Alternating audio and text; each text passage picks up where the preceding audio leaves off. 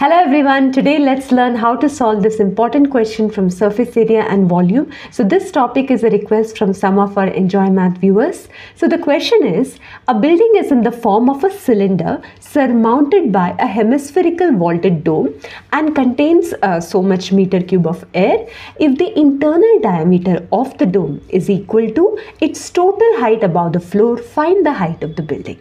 So friends, the very first step while solving these questions is to read the question at least 2 to 3 times so that you understand what exactly is the scenario. So once you read the question properly, the next step is always draw a rough figure, write what is the given data and what you have to find. Okay, so friends, I have drawn a rough figure. So here is the cylinder and I have also a 3D model so that we better understand this question. So friends, this is a cylinder and this is surmounted by a hemispherical vaulted dome. So here is a cylinder and on top of that, surmounted means placed on top, there is a dome and it contains so much meter cube of air. So this is one of the given data. So let's write it down. So it's given that volume of this building is 4119 by 21 meter cube of air. Okay friends, now the next sentence says if the internal diameter of the dome, so what do we mean by internal diameter? This one. So if the internal diameter of the dome is equal to its total height above the floor, so let's take D as the internal diameter of the dome. Now that is equal to its means the dome's total height above the floor. So here is the dome. So its height above the floor means they are talking about this height, friends. See, that should be equal to the internal diameter. So let me call that total height to be capital H. So they are saying that D is equal to capital H. I hope it's clear till here. Now because we have taken D as the diameter, let us take R as the internal radius of the dome. Can we say that H is equal to 2 times R? Definitely, because diameter is twice the radius. Now what are they asking for? Find the height of the building. So what are they asking for? This entire height. That means they're asking for capital H. So what do we have to find? Yes, we have to find capital H. So if somehow we find out what is R, we can easily find out capital H. So let's just label this. I can call it as R. Now this is also R here. Now cylinder also needs height. So let's write H as the height of the cylinder. Okay, so where shall I mark the height? Yes, this will be my H. So friends, the next step is start with the given data and then try to find out what they have asked. So the given data is that they have given the volume of the building. So let's start with that. So 4119 by 21 is equal to the volume of the entire building, right?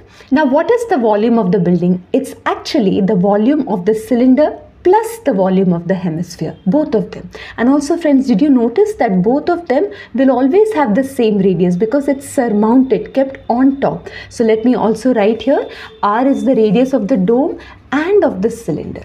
Okay, so volume of the building is the volume of the cylinder plus the volume of the hemisphere.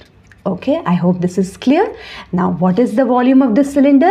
I'm sure you remember it. It's pi r square h. That's right. And what is volume of the hemisphere? Yes, 2 by 3 pi r cube. Now, 4119 by 21, definitely we have to convert it to improper. So, when you do that, friends, we'll get it as 880 by 21. You can just check it out.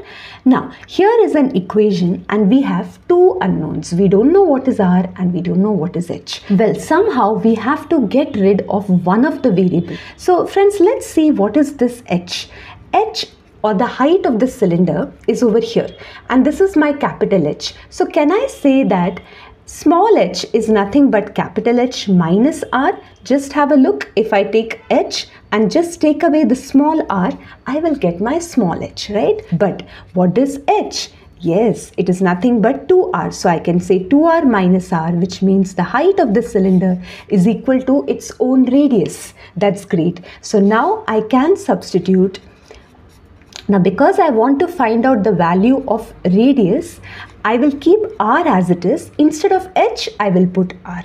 I hope you got that. So here it will be as it is. So now we have only one variable, so now it will be much easier. So let's see what we can take out common. So definitely pi is common and there is an r cube in both the terms. So let me take r cube common. So what is remaining here, friends? If I take pi r cube common from pi r cube, what is inside? Yes, 1. And here if I take out pi r cube, I'll get 2 by 3. I hope you got this. So now let me just arrange it.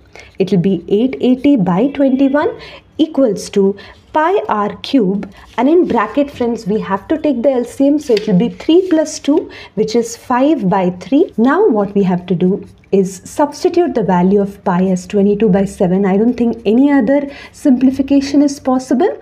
So we need to find the value of r. So let us keep r in one side and bring all the other numbers to the other side. So what will we get? So let me write it this way. Now friends, instead of multiplying everything directly, always try to see if you can cancel out common terms. For example, I can see that this goes in 22's table directly. And yes, this is 7 3s are 21. Did you see that? Yes, that's great. See, 3 and 3 again got cancelled. So now I have r cube equal to 40 by 5. Again, this will get cancelled. So r cube is 8. So cube of which number gives you 8? Yes, 2. So radius will be nothing but 2 and the unit is meters. So radius is 2 meters, but what do we actually want? We want capital H. So H will be, what is it? 2r. Did you see that? So H is 2 into 2, which is 4 meters. So the height of this entire building is going to be 4 meters. So friends, I hope you understood how to solve this question. If you found the video useful, do like and share. Consider subscribing to Enjoy Math, and please do leave your questions, your doubts or any other feedback in the comment section below. So till we meet again, take care.